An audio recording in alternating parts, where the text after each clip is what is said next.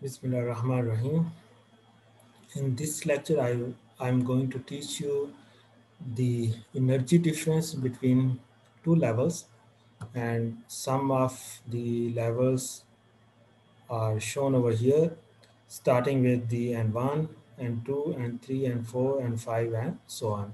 And the wave function is also displayed over here for the energy levels 1, 2, 3, 4, 5, and so on.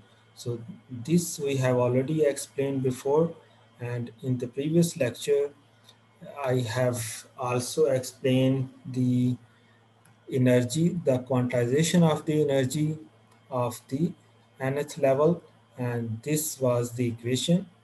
And if you want to know how we have derived the equation, you must watch the previous lecture. So this was the final equation we have already derived, and in this lecture I am going to discuss what would be the energy difference between two energy levels, from energy level 1 to 2, or from 2 to 3, or from 3 to 4, and so on. So let's suppose what will be the energy of level 1, and this is the, because the value of n would be 1, so you can take the square of the 1, it will remain the same. So energy would be the h square over 8 ml square. In a similar way, you can also calculate the energy of the level 2, and here for the level 2 the value of n would be 2, so you can take the square of the 2, that would be equal to 4. So equation will become 4h square over 8 ml square. So what would be the difference between energy levels? Energy level from 2 to 1, and it would be the quantization of the energy, and this is the quantization of the energy. You can calculate the energy of any of the level by using this equation, as well as you can also calculate the energy difference between two levels, and this is a very simple formula. You can take the difference between these two levels, E2 minus E1, and just I'm going to put the value of E2. E2 is here, 4h square over 8 ml square. E1 is the h square over 8 ml square as shown over here. And when you take the common of the h square over 8 ml square, what is left? 4 minus 1 is left. 4 minus 1 is the 3, and this is the final equation, the energy difference between energy level 2 and energy level 1. Similarly, you can do the difference in energy level between E3 minus E2. So be remember, these are the difference between two adjacent energy levels. Adjacent energy level mean 2 to 1, or 3 to 2, or 4 to 3, and so on. Again, by using this equation, the the energy of the level 3 would be like this, because the value of n would be 3, taking the square of the 3, that would be equal to 9h square over 8 ml square. And a similar way, you can take the you can calculate the energy of the level 2 by taking the square of the 2, because the value of n would be 2 in this case, and that would be equal to 4h square over 8 ml square. What will be the difference? Difference will be E3 minus E2, and E3 is here, E2 is here. So when you take the difference between these two energy level, again you can take the common of h square over 8 ml square, and what is left? 9 minus 4. 9 minus 4 would be 5, and that would be the energy difference between energy level 3 to energy level 2. In a similar way, you can calculate the energy difference between E4 minus E3 by using the same equation. E3 is the by taking the square of the 3, that would be equal to 9h square over 8 ml square, and by taking the square of the 4, because here the energy level is 4, because the value of n is 4, so by taking the square of the 4, that would be equal to 16. So energy difference would be equal to delta E minus delta E will be equal to E4 minus E3, and E4 is here, E3 is here. So energy difference 16 minus 9 would be equal to 7. That would be the energy difference between energy level 4 and energy level 3. And in a similar way, you can also calculate the energy difference between E5 minus E4 by taking the square of the 5 and by taking the square of the 4, that would be equal to this. And 25 minus 16, that would be equal to 9 h square over 8 ml square. And energy difference between E6 minus E5, it would be the same by taking the square of the 6, taking the square of the 5, that would be equal to 36, and 25.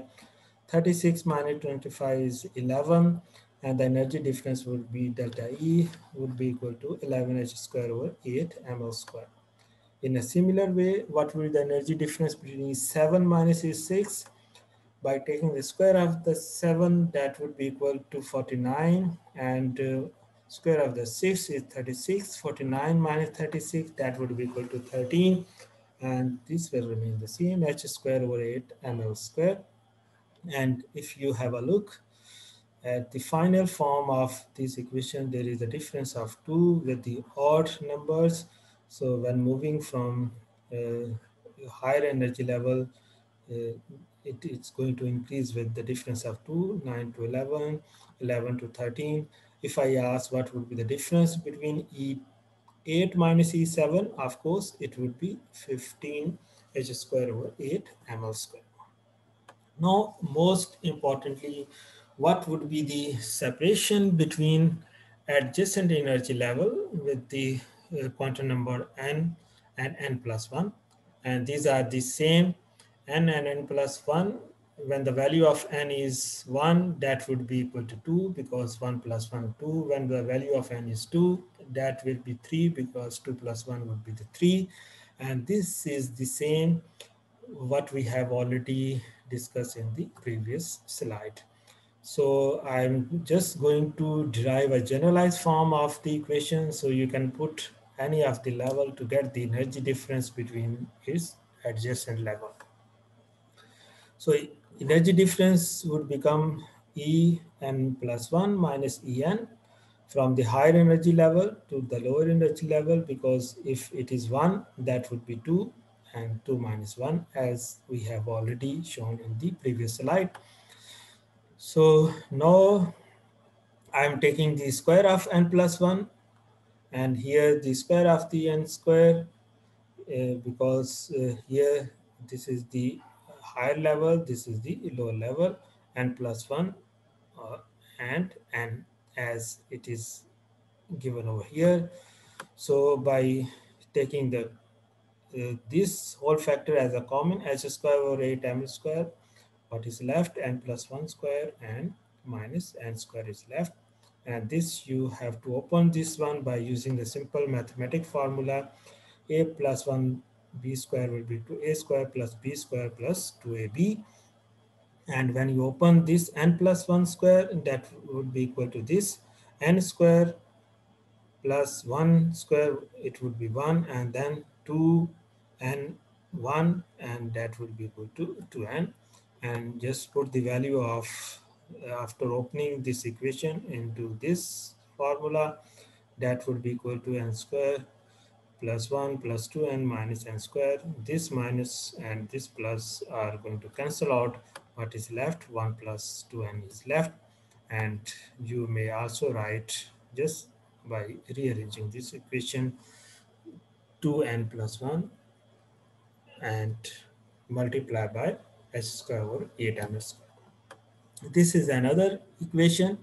There is no difference between these two equations. Here, this is the level, which is where the translation motion or the transition of the electron is going to happen from energy level 1 to 2, and n is the number of the carbon atoms. If there is a long chain molecule, or the hydrocarbons will having the alternate single and the double bonds. So you can put the value of the total number of carbons over here, then the answer would be the same as there would be the if you put the value of the energy of the nth level. And this I will explain in the coming lecture by taking one of the example to calculate the difference in the energy. And this is very useful equation to calculate the quantization of the energy level uh, from low to the high. What is the outcome of this equation? Very two important conclusion are here. The first one is this separation decreases as the length of the container increases, and you can also interpret over here. This is the length of the box. This is the separation or the difference in energy, and this is going to inversely related with the length of the box. That's why if the length of the box is increases, then delta E or the separation decreases. So because both are having the inverse relationship. And of course, this is very small when the container has the macroscopic dimension. When the object is macroscopic, that means the length of the box is large. Of course, when this is large, this would be very small. Second important conclusion is, because you do the experiment at the laboratory scale, so atoms and the molecules are free to move in normal laboratory sized vessels.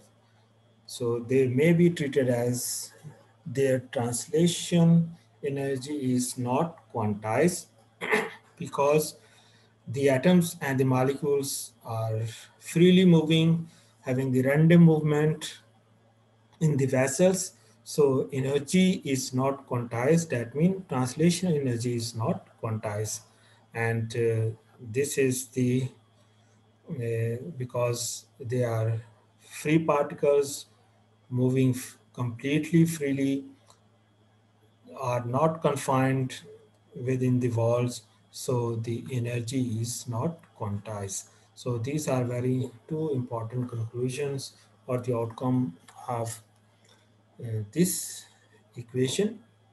So in the next lecture, I will be using this equation to calculate the transitions or the quantization of the energy between any two adjacent levels by taking some of the examples of the hydrocarbons.